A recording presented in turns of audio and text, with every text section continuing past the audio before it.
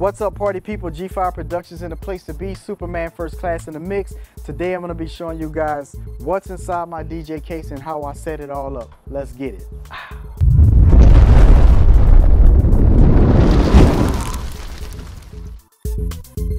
Hello everybody and welcome back to the channel. I'm Gerald with G5 Productions. Excited to share with you guys once again. I wish you all good success out there.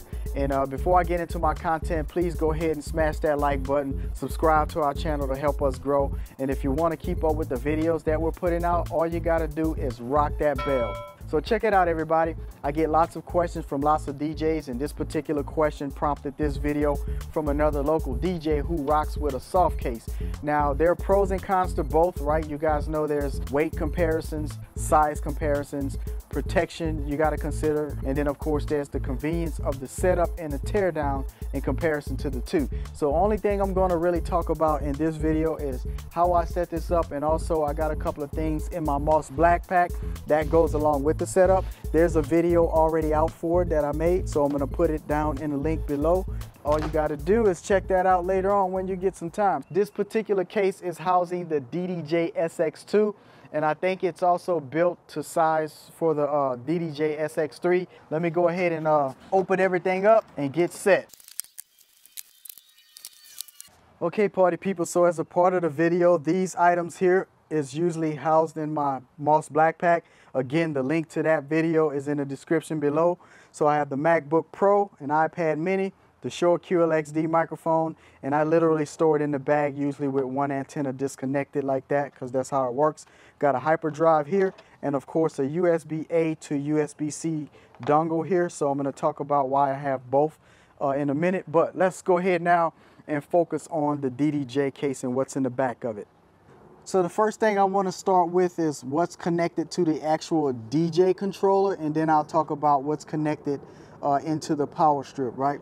So in the DJ controller, I have the power brick that plugs into it to power it, and it's right here on the power strip. I have a USB cable that comes out of it here, and the other end of it for Serato winds up here on the desktop. We have one microphone cable in here, so this is a custom size that goes right into the back of the QLXD receiver. Moving along on the DDJ, I have an aux cable, so that is what audio goes to from the iPhone or the iPad, depending on how I want to play music.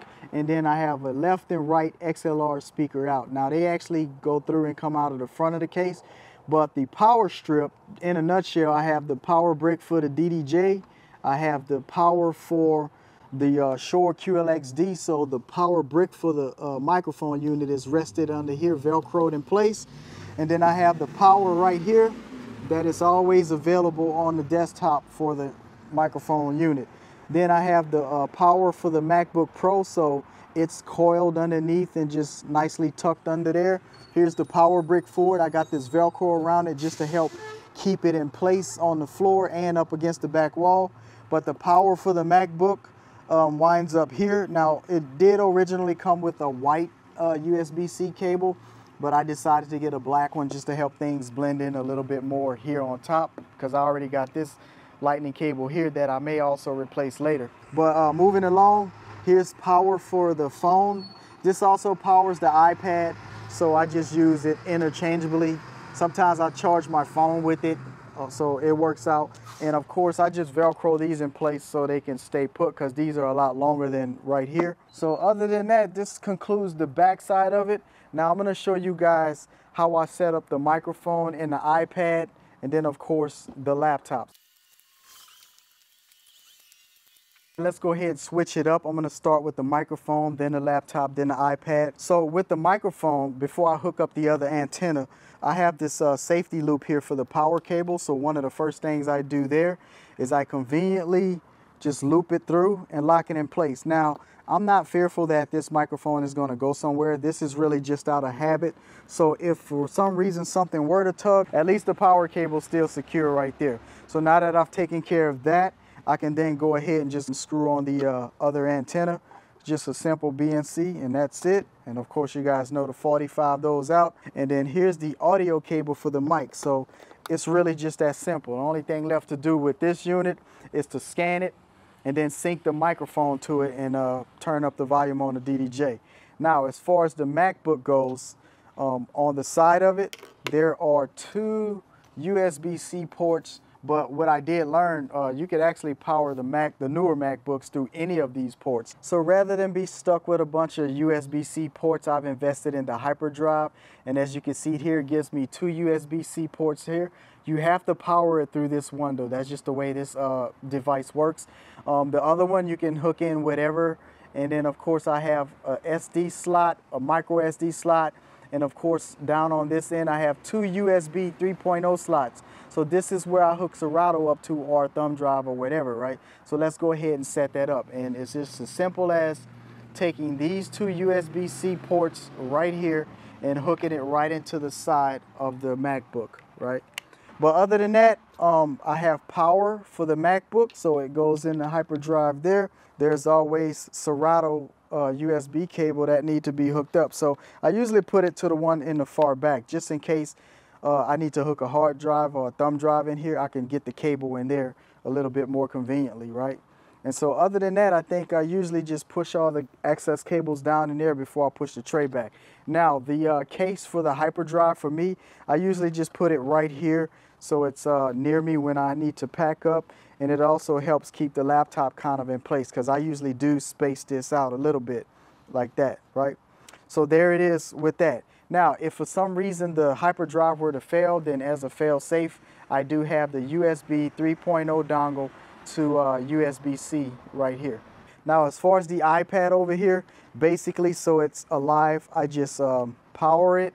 And of course, this is an iPad Mini 3. So that's how the power is set up. Sometimes I actually reroute these powers onto the desktop, but in this case, for the video's sake, I'm just gonna leave it up here for you guys.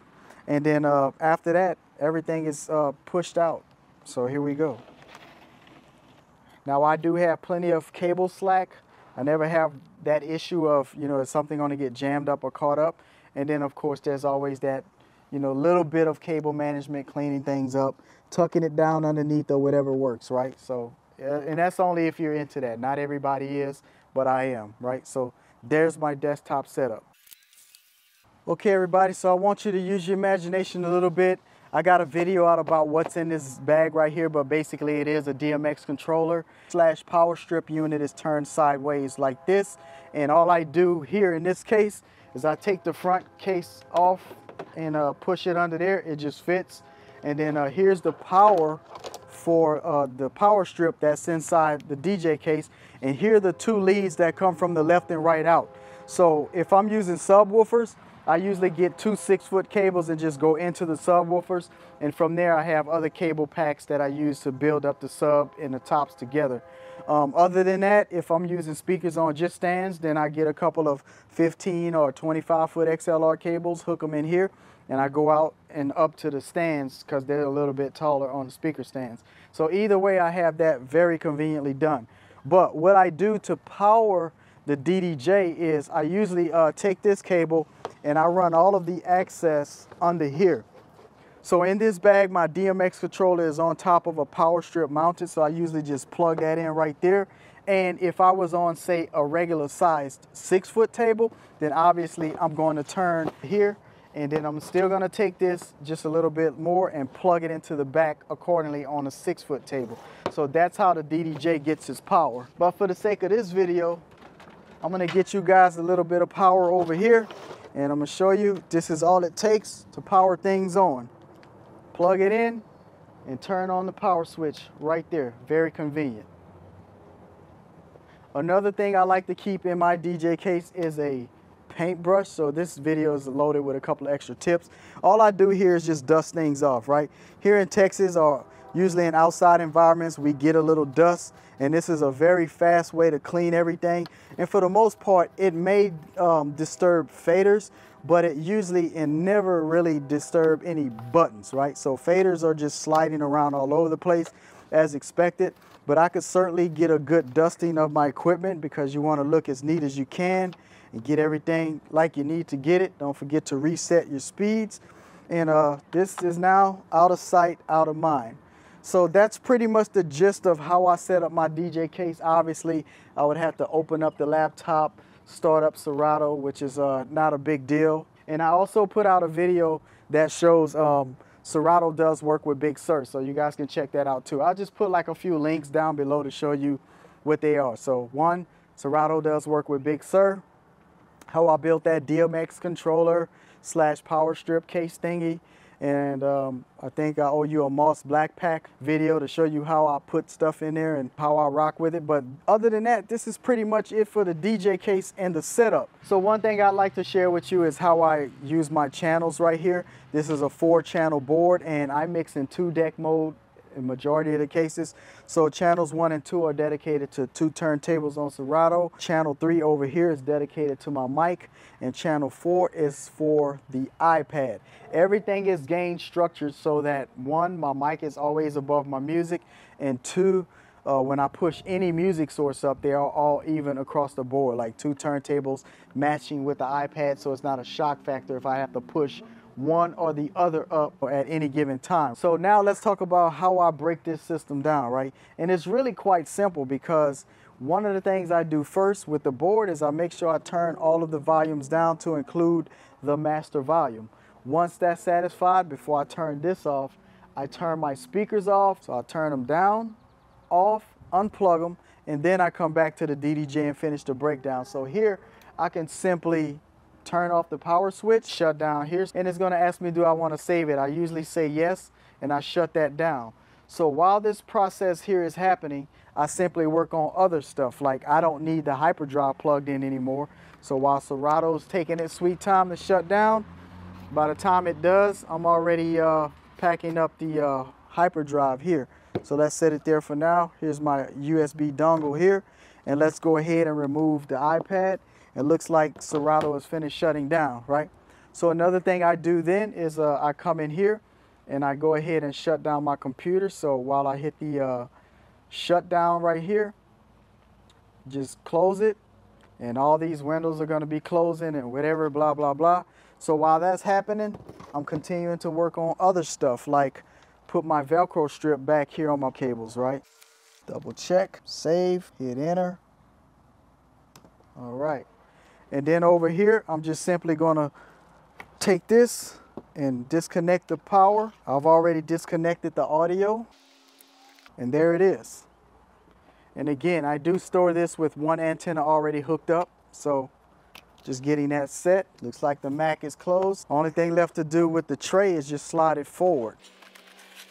Disconnect my leads from any speakers or any speaker cable. Disconnect the power from wherever it's plugged in, and that goes conveniently stored right underneath there. Here's the front case cover. Just slides in just like that. So before I put the top case on, one of the things I want to emphasize is before you put your top on, check to make sure nothing's hanging out. Like every now and then a wire may get out here like this. You pinch it off, and next thing you know, you have to pay another 20 bucks for a cable or whatever they cost.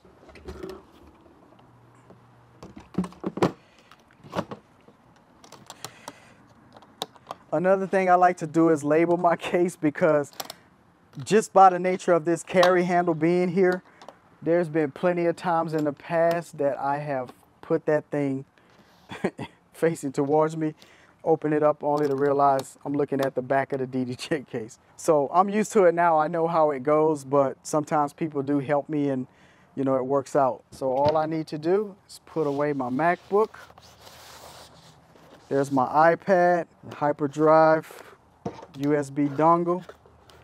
And then of course, this section of the bag is finished. So I'm zipping it all the way up. And in the front part of the bag is where I keep the microphone. So there's the lav mic, there's the microphone, and everything just goes in there really convenient.